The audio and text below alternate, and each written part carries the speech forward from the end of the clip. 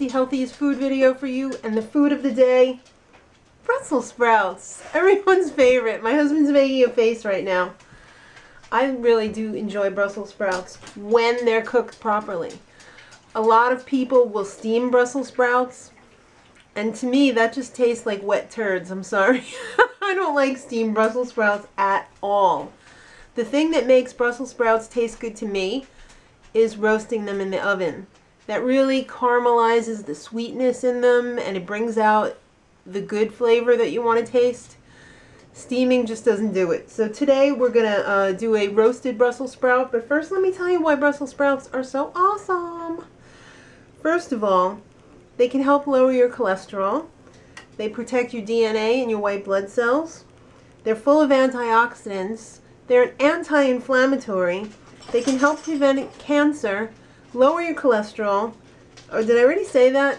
Don't know. I think it's worth saying it twice, because the fiber in there bonds with the fats and it helps prevent arteriosclerosis. They look like tiny little cabbages, and they're very similar to cabbage because they're cruciferous, and that is what helps them be so healthy.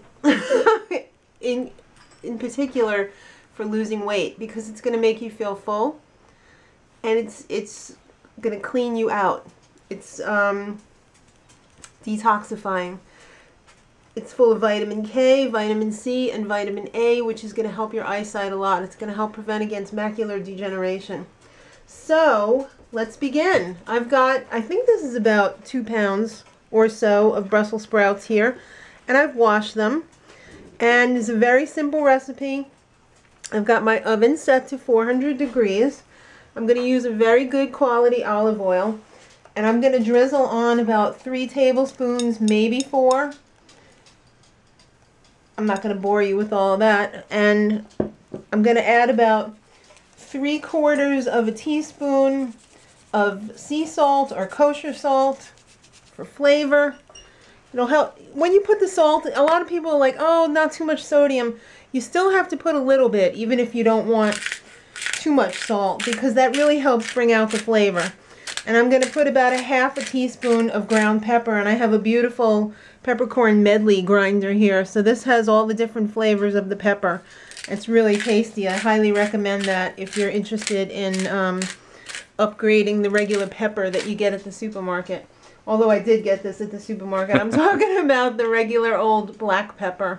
So what I'm going to do is I'm going to get a free hand smoothing. I'm going to stick my hands in here, and I'm going to, toss them around. Put this in the oven for about 45 minutes to an hour at 400 degrees, and check back with me, and you'll see. You'll want them. Alright, so there they are. They just came out of the oven a few minutes ago. Would you do me the honor of tasting them? Actually, you move over here because the lighting is... Go ahead. I thought you loved me. I do love you. You will be very surprised, I promise you. They're very, very good.